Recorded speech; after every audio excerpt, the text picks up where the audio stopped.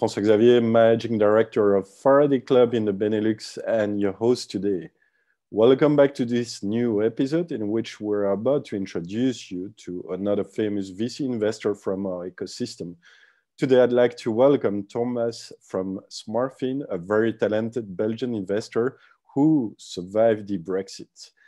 Thomas, why don't you start with telling us a little bit about yourself, your background, and how you ended up at Smartfin? Okay, nice to meet you all. So I'm Thomas. I'm one of the partners at Smartfin. From a background perspective, I guess I did an initial 10 years of a fairly traditional career in consulting. First at Accenture, where I was really more doing product work, business analysis, but also software testing, user education, etc. All the stuff around the software, but not really the coding itself, although I did study computer sciences at some point.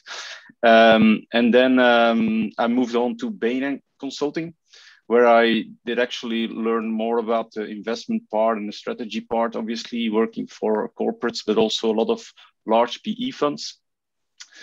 And so I did both of that for, let's say, 4 or 5 years. And after that, I decided to join an organization that is called iMinds, which is an organization that is linked to the university ecosystem in Flanders. And that has a portfolio of 120 plus tech startups. And my role there was to help them in fundraising and in developing their growth strategy, and also managing, of course, the equity stakes that iMinds had in these companies.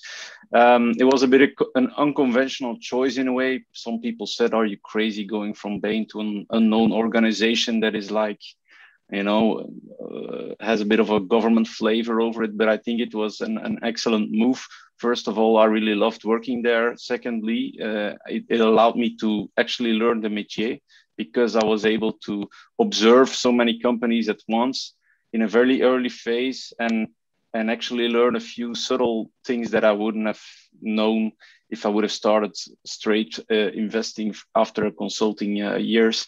It also allowed me to network in the local ecosystem with VCs, because fundraising was part of the mission, and that's how I got in touch with Jürgen. Actually, when I left iMinds, the goal was to launch a venture fund that then later became Smartfin Ventures. So that's actually a bit how I got into Smartfin. We decided, Smartfin was already existing. It was launched by Bart Luiten and Jürgen Ingels in 2014. But in 2016, the idea was to have a fund a bit more focused on earlier stage companies. And that's how I got on board to help set that up. So that's in a nutshell. And I'm actually based in the UK currently. So I'm the only one of the team here. I think it's useful to have a presence here. But I still spend a lot of my time on the continent, as we say, as well, traveling to the Benelux.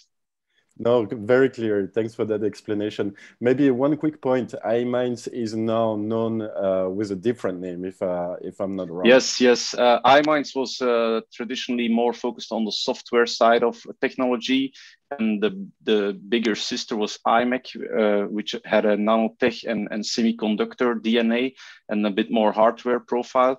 And in 2016, I believe, or 15, end of 2015, it was decided to merge these organizations into one. Actually, IMEC absorbed in a way the iMinds organization. So this is now iMEC iStart, in fact. Yeah, exactly.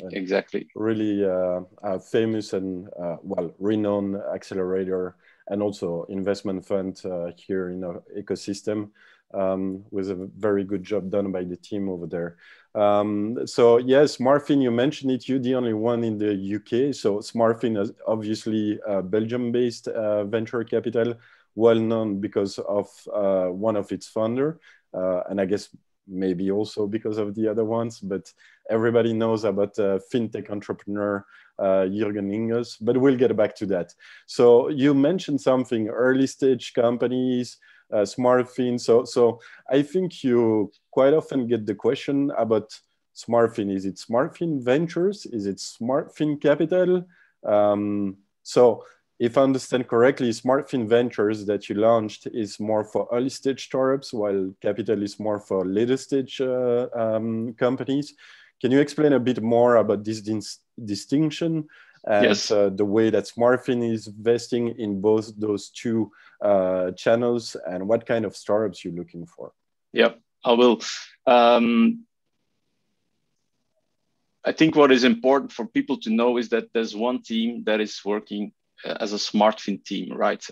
And we all work on all types of deals across the two stages. In the background, if you want, we have two products or two strategies. One is our venture strategy, and there we focus on companies that have a working product, some initial usage or traction, ideally revenue, and we step on board with tickets of, let's say, 1 to 2 million. That's the first fund. And obviously with the goal to help them grow into a later bigger series or whatever, or expansion internationally. And then I would say the bread and butter historically of Smartfin Capital is the growth fund, is Smartfin Capital, where we invest in companies that have a few millions in turnover already to help them actually accelerate further also internationally, and often in a combination organic growth and buy and build. It's something we do a lot. And there we invest tickets initial tickets between 5 and 50 million, and then we can obviously build up later down the road. So in a way, we look at companies from anything between, let's say, 100K in revenue to 50 million or even more in revenue. And we're happy to talk to all the entrepreneurs, and then we can figure out in which bucket they fit best. I think that's the easiest way to approach it. And our venture fund is 52 million, was launched in 2020, so fairly recent. It's the second generation. And the capital fund was launched end of 2019 and is a 240 million fund. Okay. Also the second generation, yes. Yes, pretty impressive. Thank you for this clarification. So let's forget about ventures, let's forget about capital, let's only talk about Smartfin, right? Yes. So how many startups did you invest for at Smartfin, and how many of these were you in the lead when proceeding with the investment? And yeah, obviously you can talk about any success stories, any returns, anything that you think that might be interesting for audience. Yeah, I think Smartfin as a whole has probably done around 20 investments under the Smartfin brand.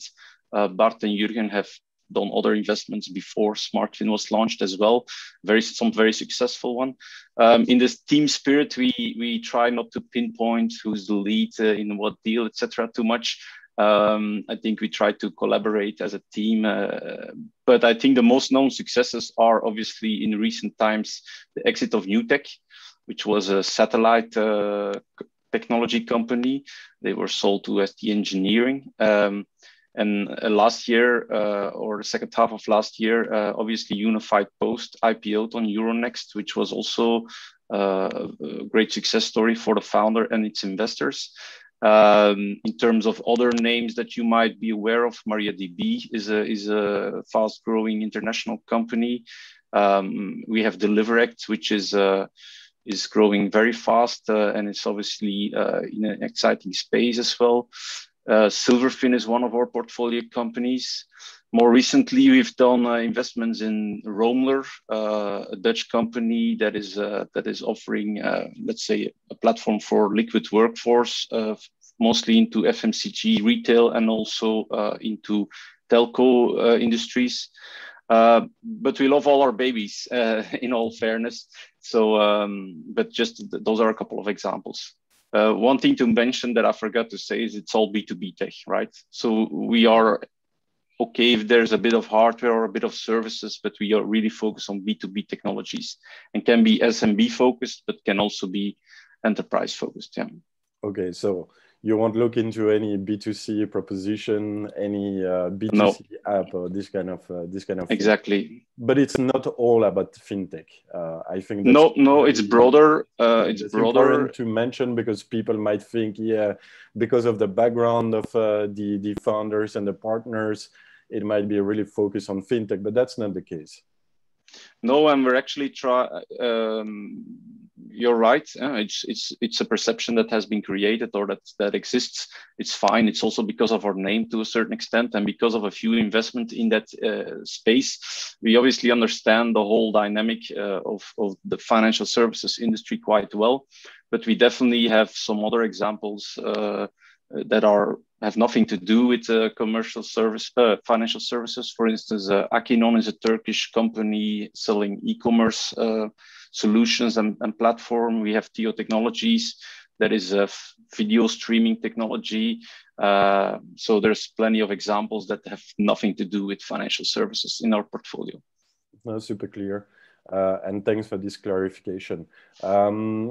What do you think makes Smartfin's value proposition unique? Is it this kind of hybrid PE VC approach in terms of ticket, obviously not in terms of shareholding, the sector, the geographical focus, the investment strategy? I mean, can you tell us a bit more about what makes Smartfin so special?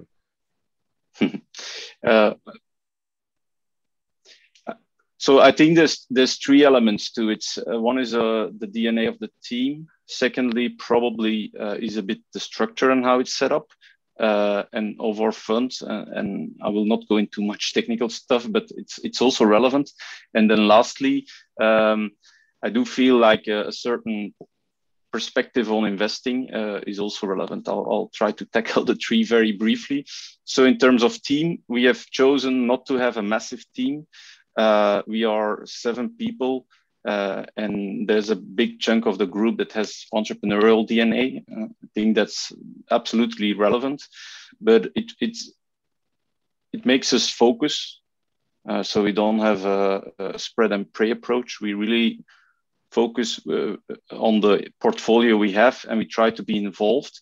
The fact that there's entrepreneurs around the table give a good, I would say, dynamic and dialogue with founders, because actually, apart from just the strategic and the practical operational challenges of building a company, there's also the more, I would say, soft, emotional, psychological things. And there, I think it helps to have people in the room that have actually gone through it, right? So that's absolutely relevant. And that's not just Jürgen. We also have Bert Baak, the founder of Trendminer, who sold that to Software G, who's also helping in that respect. So I think that's on the team side. So not a huge, massive team, fairly small, I would say almost, guerrilla style team that can move fast and works together very closely. Secondly, in terms of structure, and this is sometimes people don't even realize it, we have a mechanism that allows us to be very long-term focused. So we have a fairly different structure in terms of investment period and I would say harvesting period. We can actually theoretically stay on board for 18 years, which is not necessarily the plan, but it allows us to be patient during difficult times, and we're never forced to sell at the wrong moment. That's relevant for our investors, but it's also relevant for the founders we work with. A link to that, there's not a hurdle mechanism in our own, I would say, incentive scheme. So it actually drives patience, which sounds a bit theoretical, but you also see that in the behavior. I think what you see is that all companies have a phase of stress and challenges throughout their lifetime. A lot of investors, when the stress arrives, they just add stress. We try to actually not do that. I mean, it's not always easy, but we try to do the opposite, right? When the stress comes, you should actually try to help and reduce the stress levels in the room rather than add on top. I mean, again, that's not always easy, but that's, I think, supported by the structure of the funds. And then lastly, in terms of investment strategy, you're right. I mean, our venture fund is fairly traditional in the sense that we shoot for organic growth mostly, fast growth and getting companies ready for international growth. But definitely with our capital fund, we value a lot the mix of, on the one hand, solid organic growth. Doesn't have to be 200% every year, but just solid growth, healthy growth, where we then add on top a layer of M&A. And what you see is that a lot of funds struggle with that, because either they're pure hardcore venture capital funds who just want to invest in capacity to grow organically, or they are PE funds that want to do M&A, but then they need cash flow because they need leverage, etc. And so we're actually doing M&A with cash burning companies. It's I would say that's a fairly unique aspect of our approach, and it has proven to be quite relevant and successful. I mean, Unified Post is probably a poster child case of how that strategy can be successful. Indeed. No, thanks a lot. That was brief but super clear. Thanks. Yeah, I remember one speech back in the time of Jürgen. It was at the after event at the Web Summit, and he was explaining the strategy of M&A for growing, especially internationally. And I think because we experienced that when I was active in the management team of a scale-up, we experienced that problem of going international and finding the right partners. And I think this M&A approach was a golden tip. And I think he has many of them, especially with his background and experience in that world of startups. So really interesting. So Smartfin is Belgium-based. We mentioned that. You're investing all over Europe, yet you're based in the UK. How do you tackle this? I mean, we, especially in a period of COVID, won't be mentioning that again and again, but how do you tackle this? Do you feel a bit isolated from the team, from the startups that you have in your portfolio, or are you only investing in the UK? Are you active in different regions? And what are the difference that you notice if you're active in different ecosystems? So first of all, yeah, there's a lot of questions at once. I won't zoom in too much on the COVID situation. I mean, it was tough for many people. I think we found a good way of collaborating through video calls, etc. And now traveling is picking up again, so that's good. I'm able to travel to the team, to the portfolio companies again, but also for investing, it's obviously much better if you can actually interact face to face with management teams and founders. That being said, is it relevant for us to be present in the UK? I do think so. It's in the end one of the most mature ecosystems in Europe. It allows to contrast and compare. If you just sit in a I would say a smaller local region, of which Belgium could be an example, and you only look at Belgian companies, then you think sometimes, oh, maybe, oh, this is exciting. This is something I haven't seen. But actually, in every country in Europe, there's probably 5 of them. So being here in the flow of the more international deal flow, I would say it allows you to see the trends, to contrast and compare.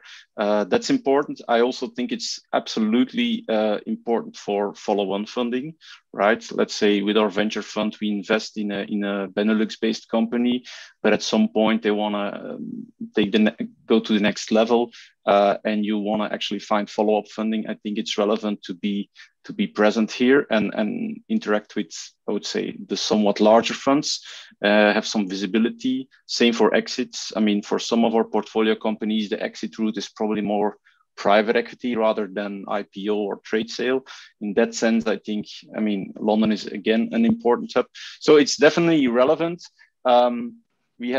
We've done one small investment in the past in the UK, but actually not that many. That also has a reason. I would still define Smartfin as a Benelux skewed investment fund, right? So 2/3, if not more, are done in the Benelux.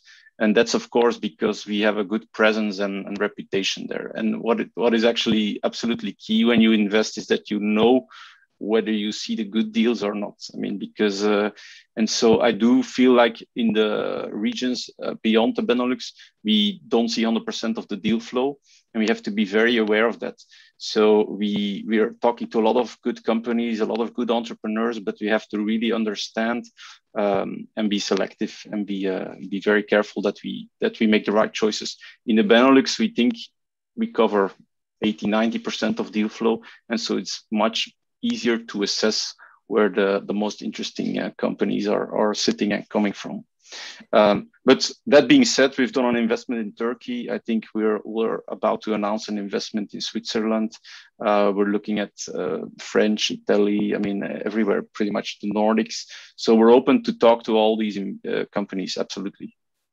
No, that's completely true. Being able to be in the ecosystem and to understand the dynamics of the ecosystem and see what's happening in there is really key to get access to quality deal flow. So completely get the point. But you in the UK, you based in London, so I guess you should see still quite some.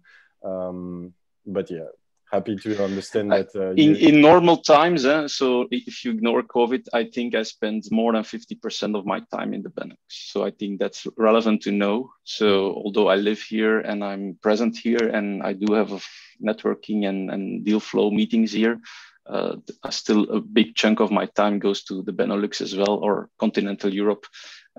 If not for deals, then it's also for the portfolio, obviously. Yeah, and thanks God that gives us the opportunity to reconnect from time to time physically. Exactly. Around a nice beer, as Belgians we are.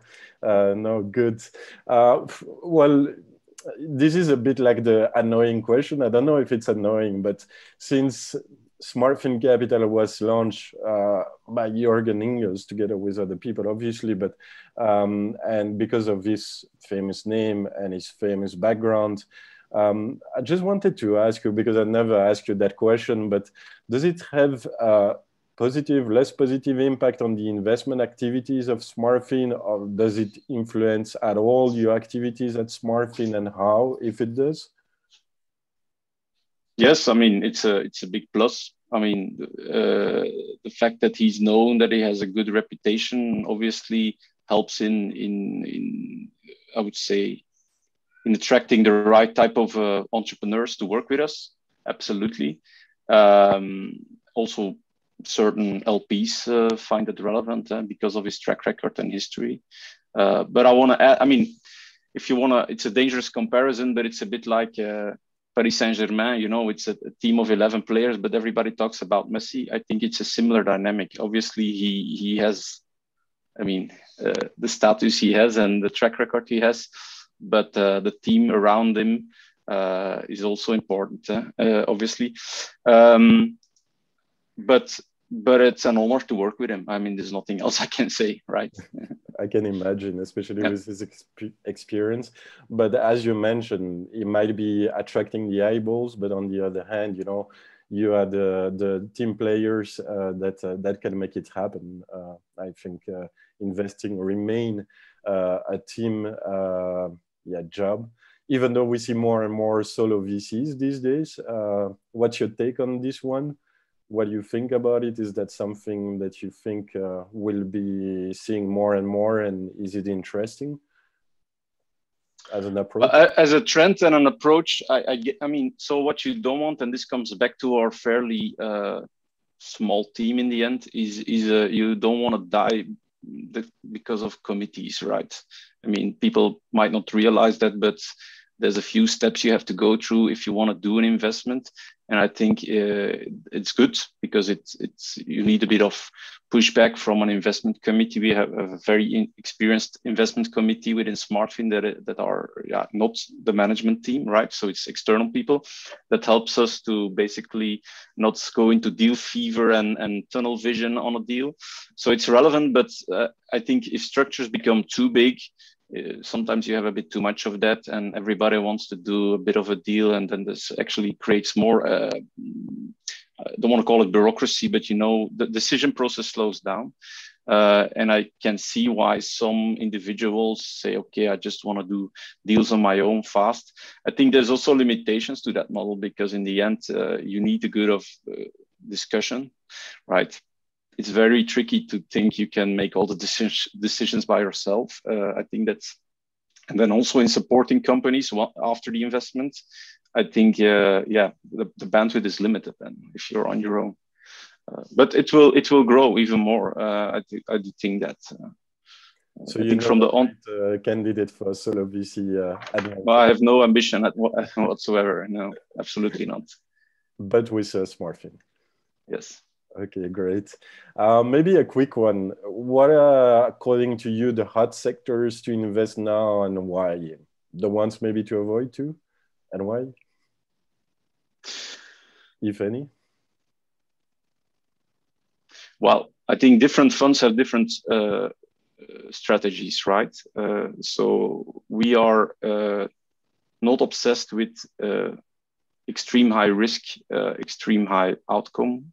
We like to look at every case by itself and has to have legs, which drives a certain behavior. So that has an impact on how we look at valuation, has an impact on how we look at a company that grows 20, 30% per year. For us might be a good deal.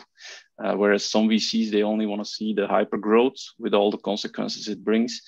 In terms of sector, everything with data remains key. AI is a hot space, but okay, a lot of AI in the end comes down to data problems. So we look at that a lot. I still think, I mean, the big trends that have been going on for a few years, if you look at cloud, I mean, the penetration rate of cloud is definitely in the enterprise segment still fairly low. So there's still a lot of growth there to be had. Some people start to argue that we're ending the era of the SaaS propositions. I'm not too sure about that, to be honest. I do think that definitely in the SMB, there's still a lot of space to be covered. If you look at our portfolio, some of our companies focused on SMB, like Bright Analytics, for instance. I think there's a lot to be done there, and you will start to see a consolidation wave at some point, obviously. The more hot areas of high risk, high reward are probably in everything to do with energy and climate types of proposition. We haven't really done an investment there from the fund, but we definitely have looked at a few. I also believe that the whole crypto space is exciting to watch. Smartfin today has not done investments from the Smartfin fund, but we do collaborate with Yoha Capital to basically cover that area of the market, let's say. So that's some relevant and exciting stuff happening. And healthcare.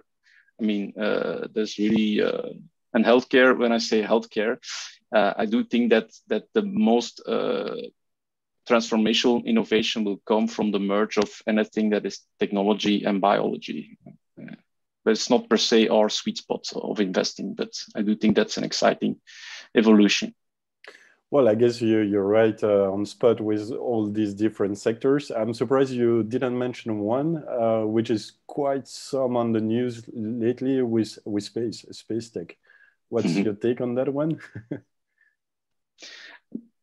It's there's exciting developments. I think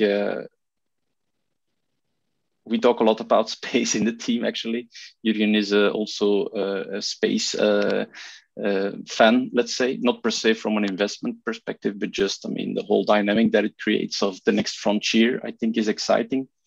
For our fund, depends how you define space, right? New tech was satellite stuff. So, I mean, we in the end had some exposure to that industry.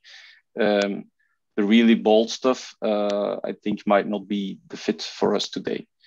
In terms of launching rocket companies, etc. I don't think that's what Smartfin, that doesn't necessarily fit with our strategy, in all fairness, but it's exciting. So there's no plan yet to send the Smartfin team to the moon or to the space? No, not yet. Maybe soon, maybe soon. But there will be some news about space that where Jurgen is involved soon, but I'm gonna leave that to him to talk about it. No, let's do that. Maybe a last one before we wrap up. We've been talking about investment, about you and your activities, professional activities, but also learn that you've got a deep passion for music. So I think that's a nice way to end up this episode.